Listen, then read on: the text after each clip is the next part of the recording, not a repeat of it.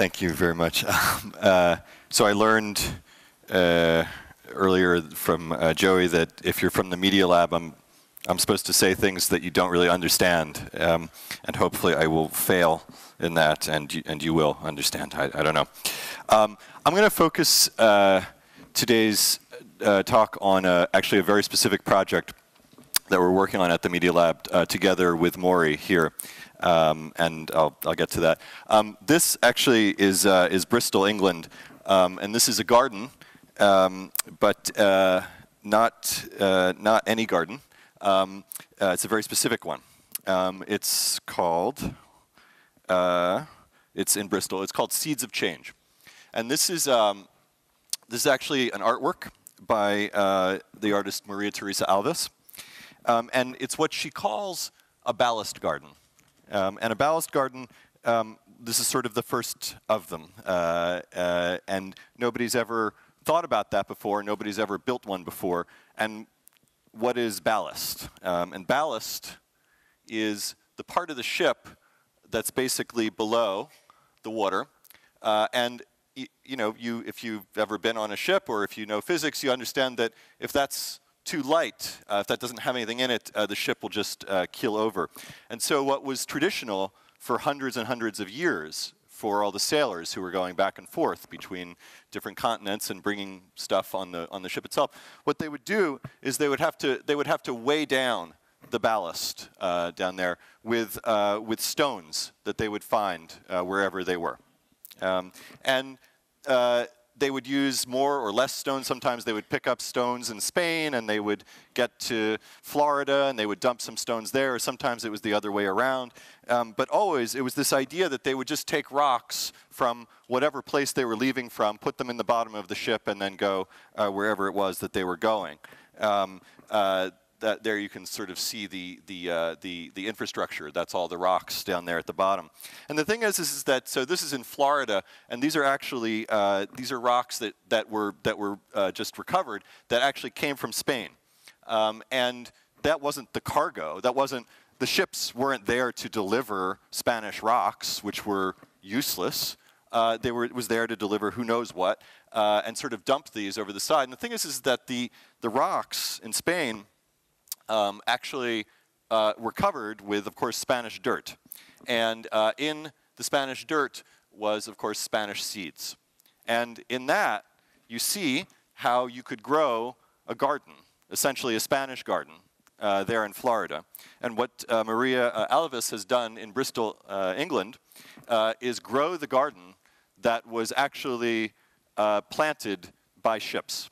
That was sort of accidentally generated through the sort of invisible cargo that came with it. That's what the ballast garden is. And so that's why in Bristol, England, marigolds are growing from the Mediterranean, and Aruca sativa from northern Africa, and oats from the Middle East, and Ficus carica, and so on. These are all sort of quiet migrants, right? These are sort of like the silent passengers that came with all the stuff that the ship thought that it was doing when it landed.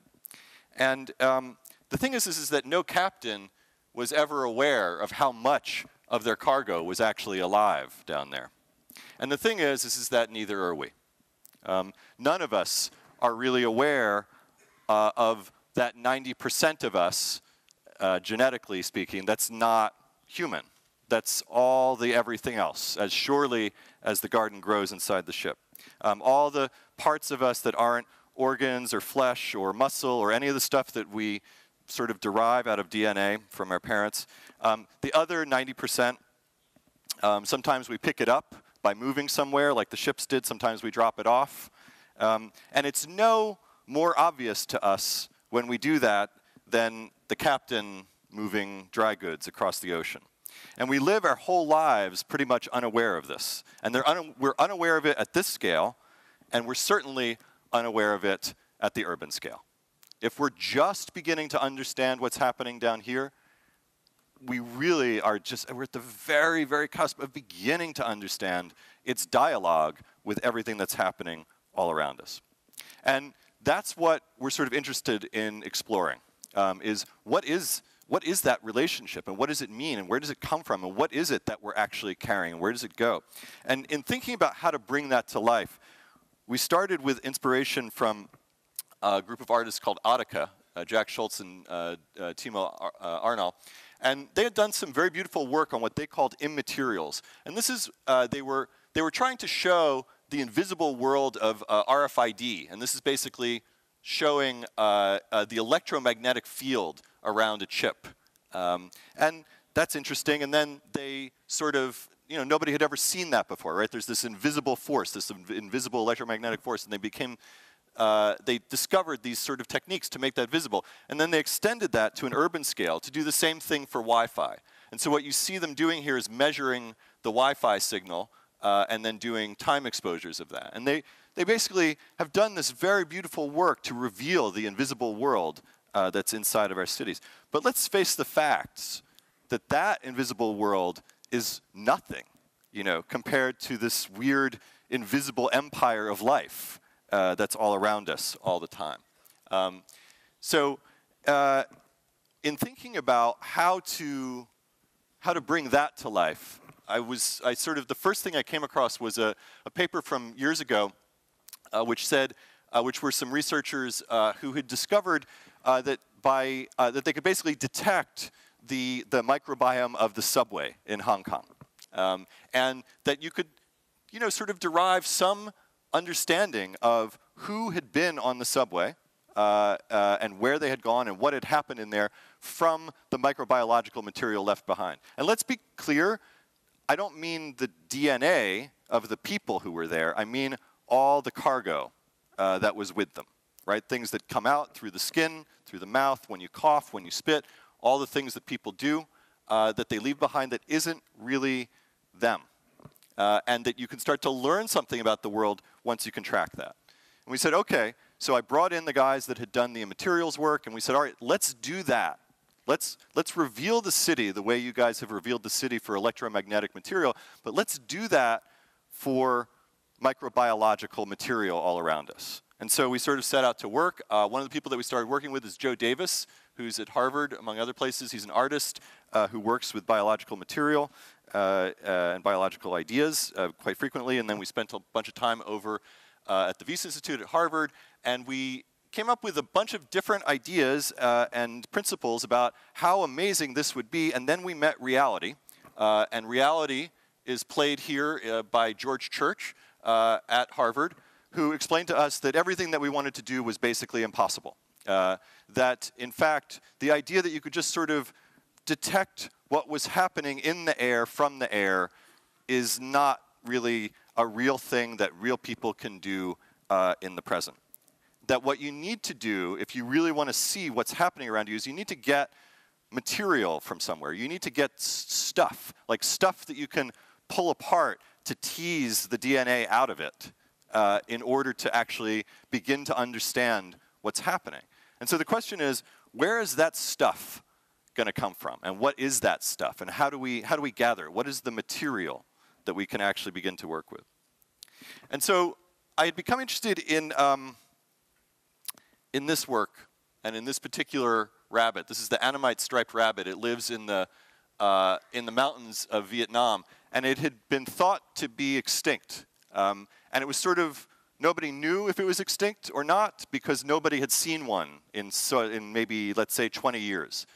But just because you can't see it, you don't know. I mean, it's a rabbit in the mountains. There could be 5 of them, and how would you know? And so they set out to try to trap them. They set out to try to photograph them, and nobody could do it. And it was this researcher, Tom Gilbert, at the University of Copenhagen, who figured out how to find out if the Annamite striped rabbit was there in the mountains. And he came up with the very clever solution of asking a leech, of asking leeches. Because the leech sucks the blood of anything it comes into contact with. There are many more leeches than there are research assistants in the world, certainly in Vietnam. And the leeches carry the DNA of whatever they take the blood from. And that if you can just gather up a bunch of leeches and learn how to interrogate what they are carrying, you could begin to learn what they'd been in contact with and where.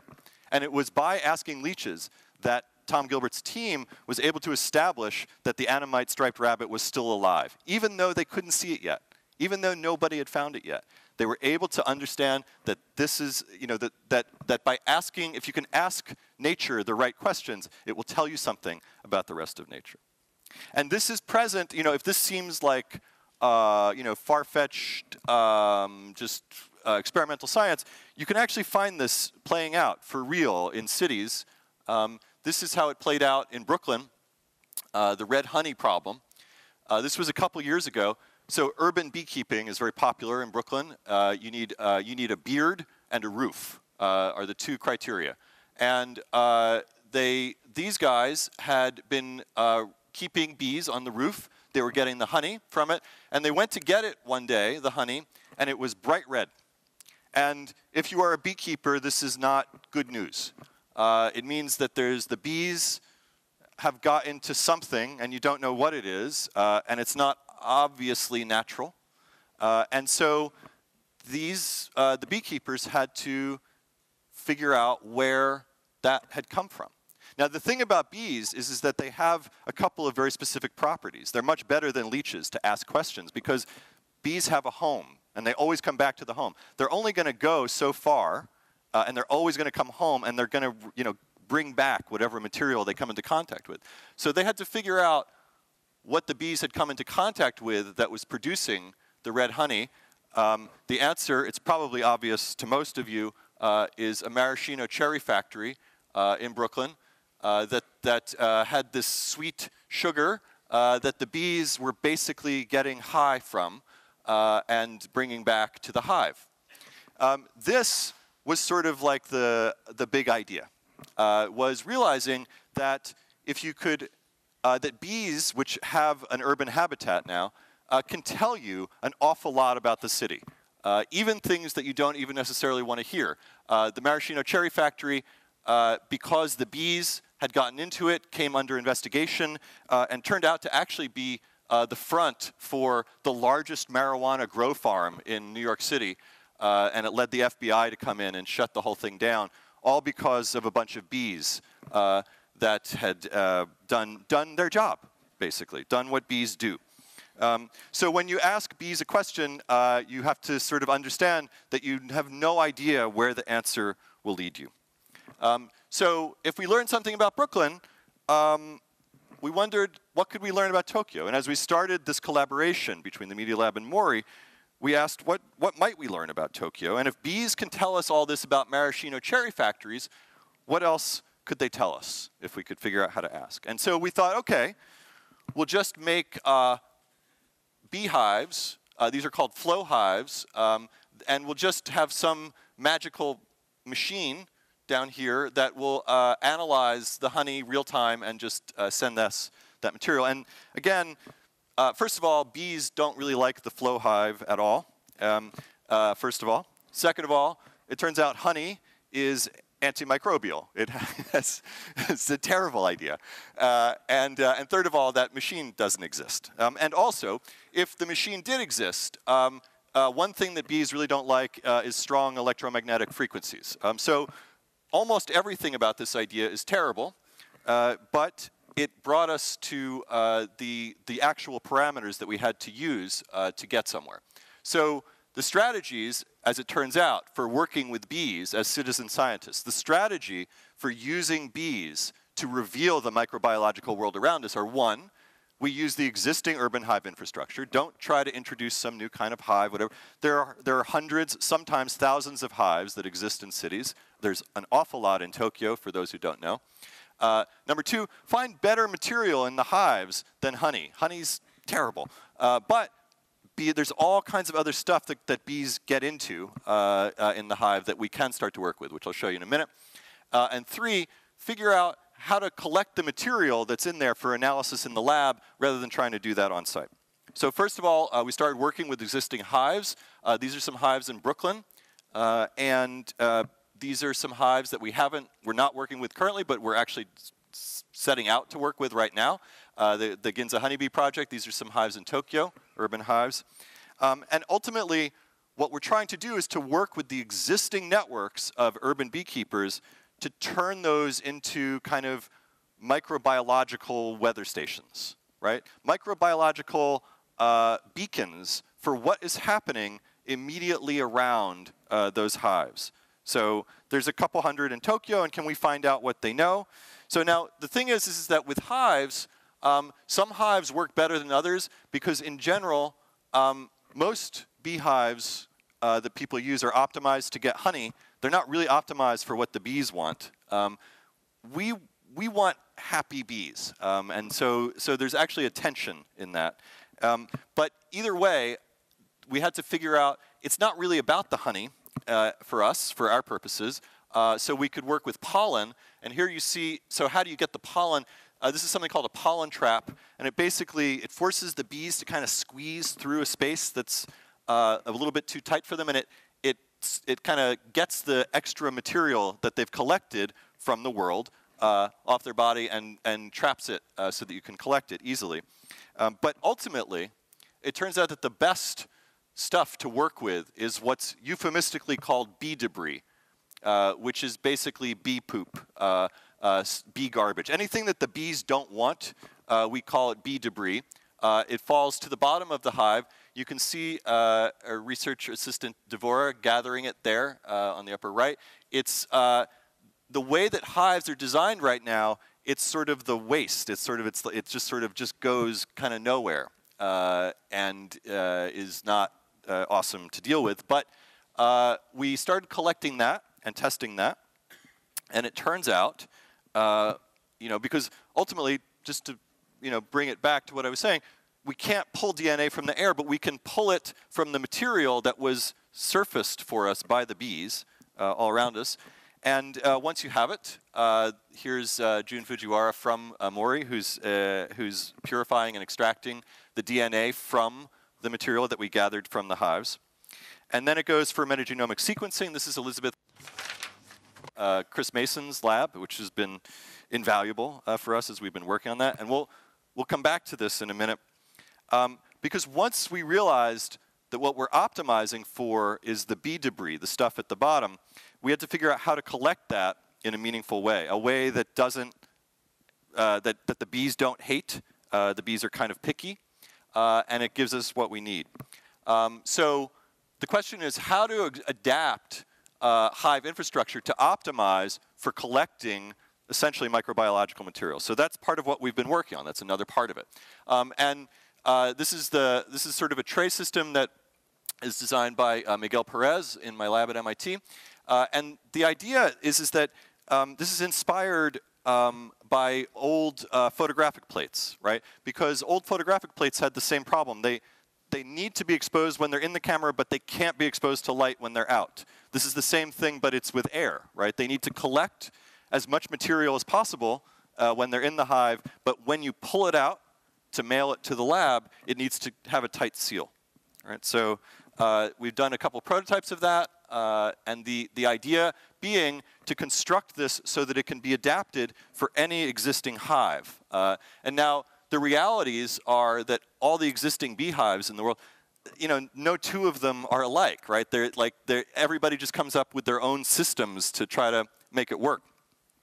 So the challenge of this is to design the infrastructure for interfaces between standard things like the actual construction of the hive and non-standard world, where people use generally concrete to prop it up.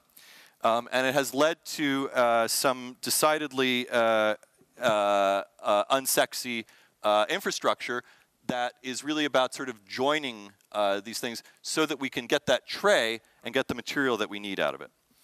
So stage one in our work is really to work with existing hives to basically adapt them to be microbiological specimen stations, where stage two, next year, is basically to start designing hives that are really optimized for this, which would look very different and be very different than hives that are currently in use. So we've been using this with 4 different hives currently and have begun to get back the metagenomic data that they provide. Now, this is 4 hives, and the best way to describe what it's like to gather this kind of data, I had the image, well, you gather it, and then it's like you take a picture, and then you can see what is in your material.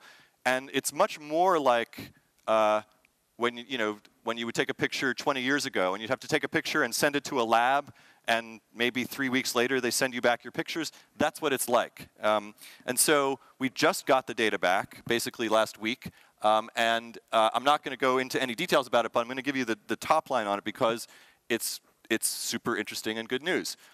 So the data looks like this. It's not very exciting for human eyes for a while, but we did learn, as we started to look into it, some important and some interesting things, what seems to be good news, confirming these hypotheses. So number one, there is a kind of microbial baseline between beehives, right? So in other words, there's the thing, there's a sort of microbial portrait that all hives have, seemingly.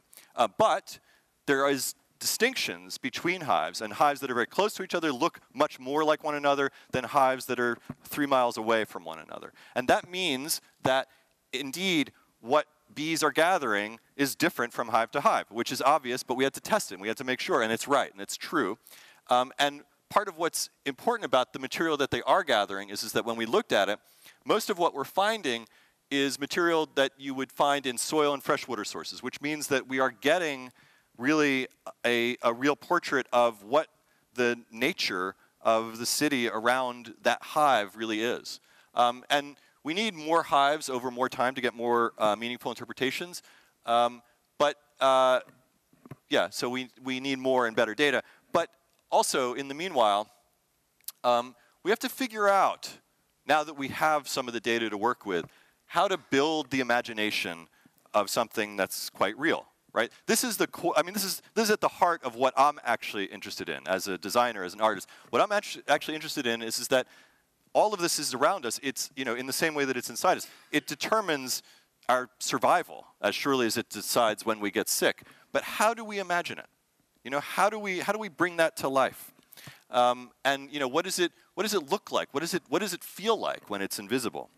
And how do we produce a culture that helps us understand that, like us, and like the ships that carry us here, cities themselves might have cargo that might secretly be the captain, right? And that may be the reality of that, right? That it may be that we're living in somebody else's city. Then they outnumber us, and just because they're invisible doesn't mean they're not captains of the ship. So thanks very much, and I can't wait to. What you're about to hear is going to blow your mind. So, thank you. Yeah, thank you.